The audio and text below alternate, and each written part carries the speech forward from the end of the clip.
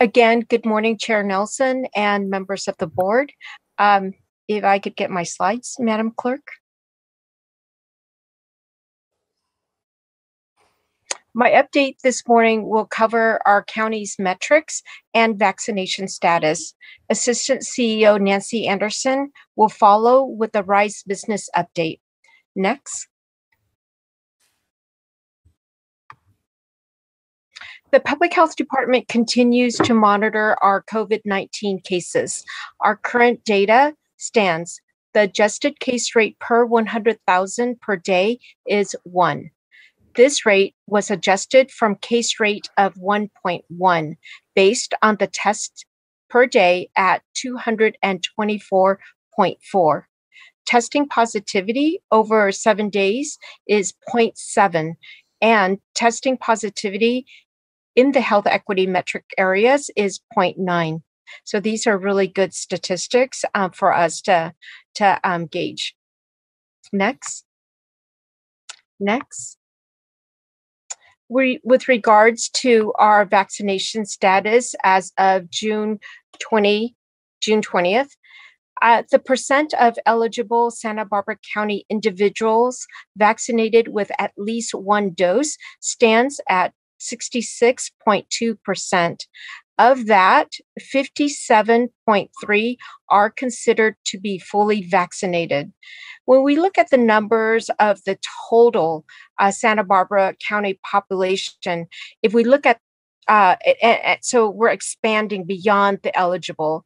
56% of total Santa Barbara County have received at least one dose, and of that, 48.5% of the total Santa Barbara County can be considered fully vaccinated.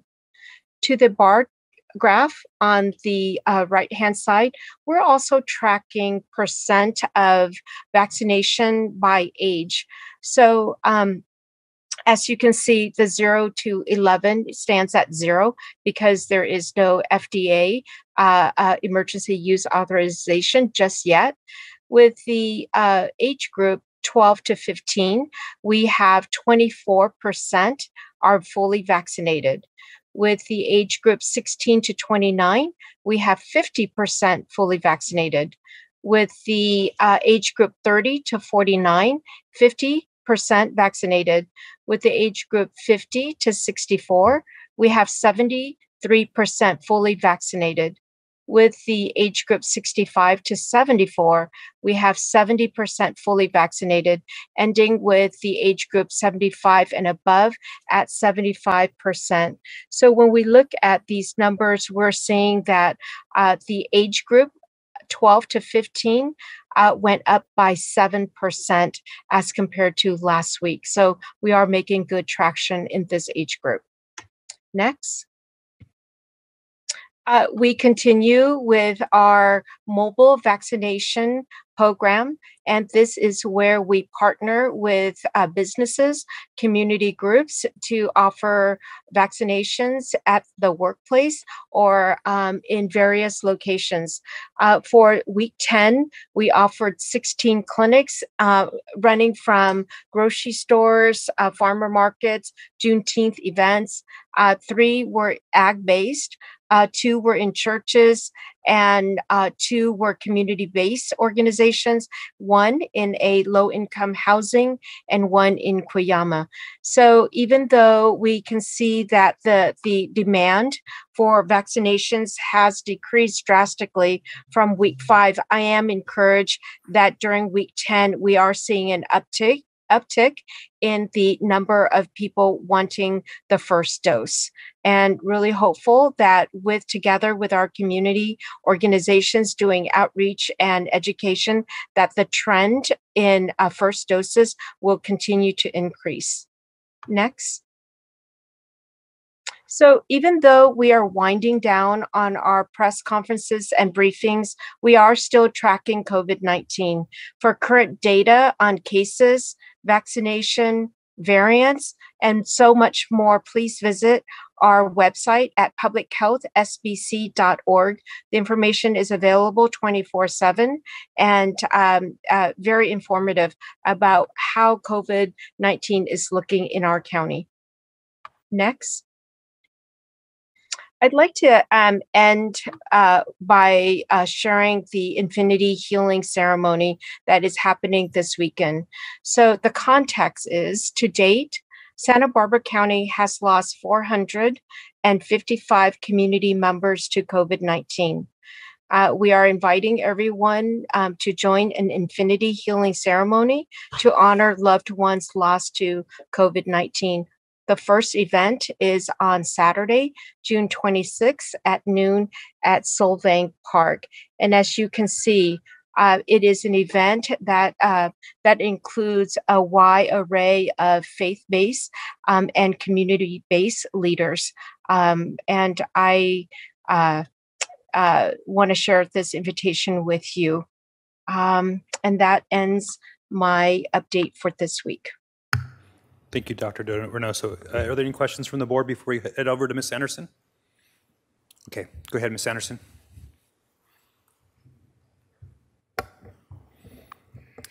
Good morning, Mr. Chairman and members of the board. We did want to provide your board and the public with a final RISE update.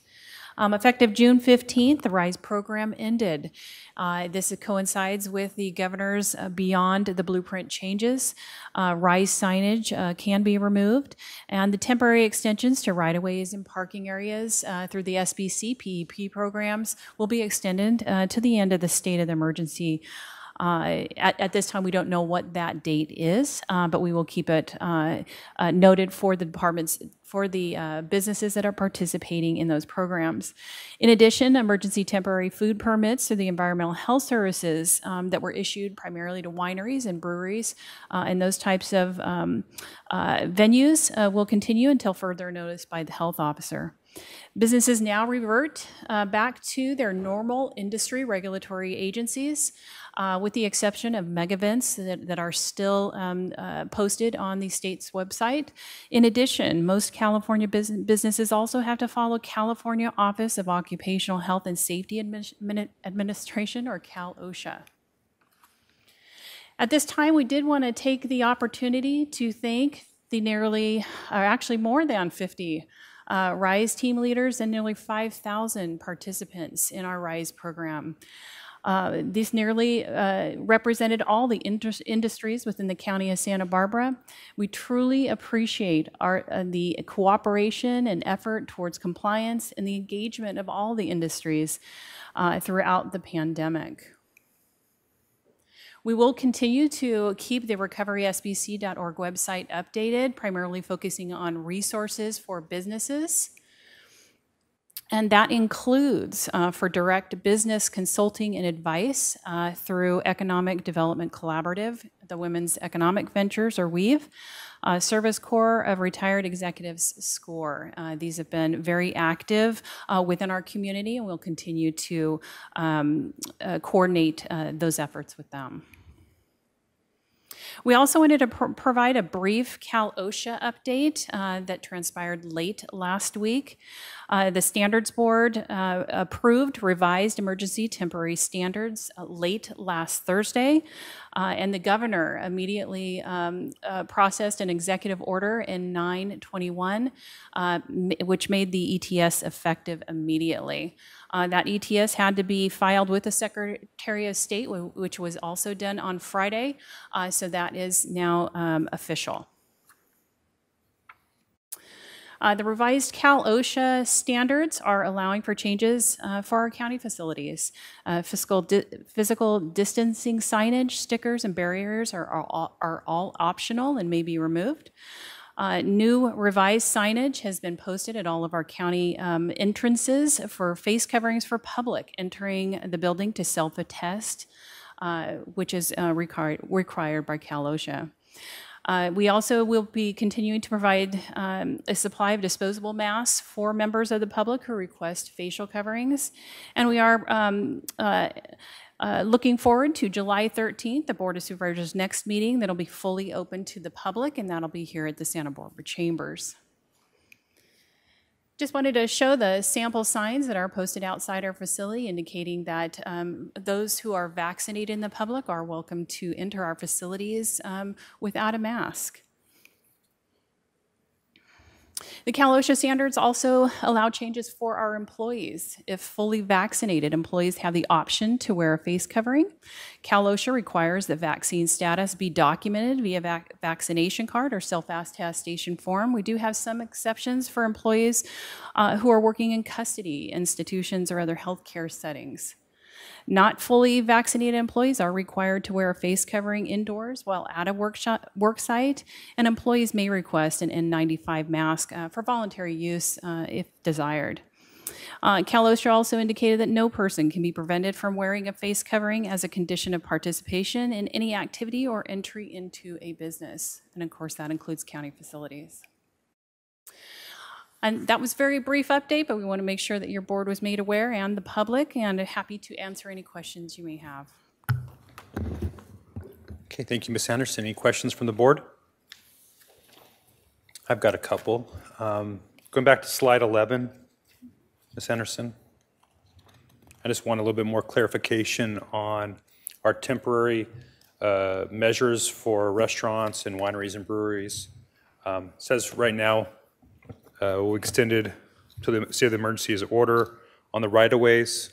As we know, the state of emergencies sometimes can go for years.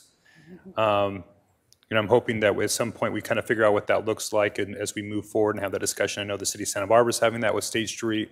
I think it's really important for this board to take a look at that. I'm not in a rush to do it, but I want to make sure we have more than enough time to have that discussion as a board prior to ending that extension, and that also would go for our temporary food permits as well. I think that a lot of businesses have made significant investments in adjusting. Many of them actually like it, and so does the public. So I think that we should be responsive as we exit out of this, maybe having a pathway forward for maybe a permanent permitting of those uses. And so, I just don't want to be caught where we're ending the temporary permits and requiring them to be delayed and whatever process we bring forward. I think we at least need to have that discussion here on the board. I don't know if ultimately we'll decide as a board majority on what that looks like, but I think that I just want to make sure that I get that out there as a suggestion on my part. So that was on the temporary food permits. And then the other question I have is, we open on the 13th. How are we going to deal with the masks with the public entering our facility? Are we requiring them to show proof of a vaccine before they take off their mask? Are we allowing them to self-attest? I understand how we are dealing with that as an employer, but how are we dealing with that with the public? Thank you, Chair Nelson, and I'll start with that last question first. So we have created signage that is in compliance with Cal OSHA to allow individuals to self-attest. So we are not going to be enforcing any type of entry into our facilities. It's a public notice, so the expectation is that public will acknowledge that, make that self-attestation as they're walking through our doors, and certainly if they're needing a mask or don't have one available, we can make one available for them if they are not vaccinated. All right, thank you. And to follow up, I'm sorry, on your first question, in regard to public works, planning, and public health are all looking at those. I think your board has made that pretty evident over the past several months that you were interested in some way to continue those to an ongoing long-term basis. So they are looking at that now.